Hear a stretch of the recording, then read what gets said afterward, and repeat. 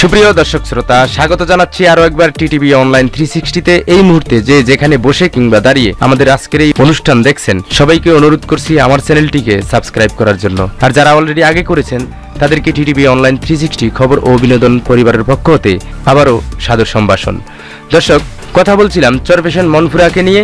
আর এই চরপেশন মনফুরায় নির্বাচনী বাতাস এখন তুঙ্গে। দর্শক, মূল পর্বে যাওয়ার আগে জানিয়ে দেই কি কি রয়েছে আমাদের চ্যানেলে আজ। ভোলার চরপেশনে চলচ্চিত্র শিল্পীদের নৌকা মার্কার ব্যাপক প্রচারণা।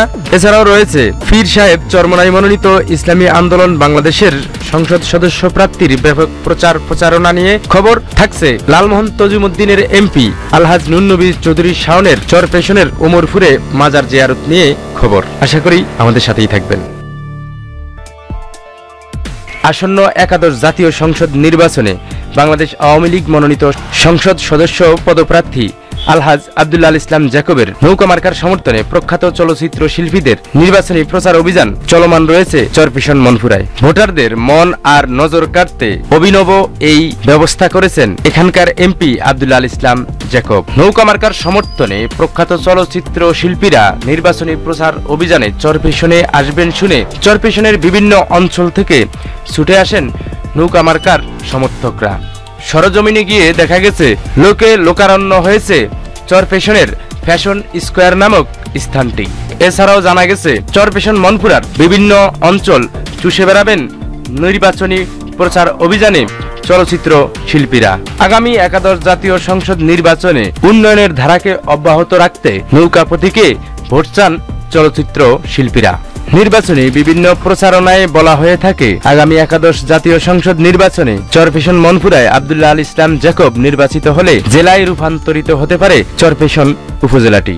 অন্যদিকে দীর্ঘ 10 বছর যাবৎ চরপেশনের কোনো কার্যক্রমের সাথে সম্পৃক্ত না থাকায় নাজিমউদ্দিন আলমকে ছেড়ে আওয়ামী লীগে গণহারে যোগ দিচ্ছেন বিএনপির ভাইটাল পোস্ট অধিকারী বিভিন্ন নেতাকর্মীরা।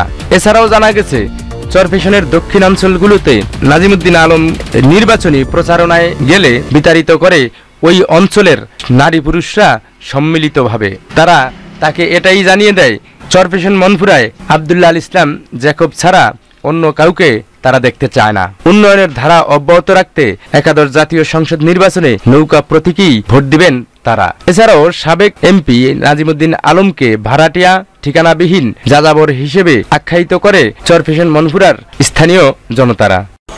অন্যদিকে বেশ আটসাট করেই ইসলামী আন্দোলন বাংলাদেশের পীর সাহেব চরমনাইয়ের মনোনীত প্রার্থী অ্যাডভোকেট মাওলানা মোহাম্মদ মহিবুল্লাহ এবং তার নেতাকর্মীরা বেশ ভালোভাবেই প্রচারণা চালিয়ে যাচ্ছেন চরপেশন মনপুরায়। বিভিন্ন এলাকা ঘুরে দেখা গেছে তাদের বেশ কয়েকটি জায়গায় অফিসও রয়েছে এবং তারা মাঝে মধ্যে শোডাউনও দিয়ে থাকেন মোটর সাইকেলে।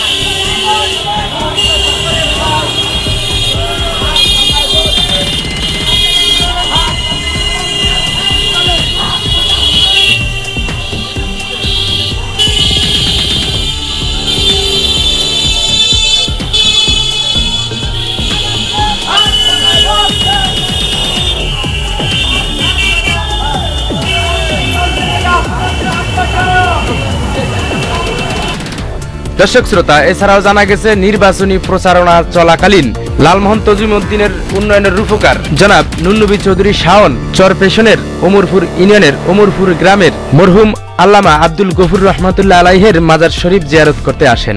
দর্শক, আমরা খবর পেয়ে ছুটে যাই আল্লামা আব্দুল গফুর রহমাতুল্লাহ আলাইহের মাজার শরীফের কাছে। এর আগ মুহূর্তের ভিডিওটি আমরা আপনাদেরকে দেখাতে পারিনি বলে আন্তরিকভাবে দুঃখিত। আমরা খবর পেয়ে একটু শেষ ভাগেই পৌঁছাই সেই মাজার শরীফের কাছে।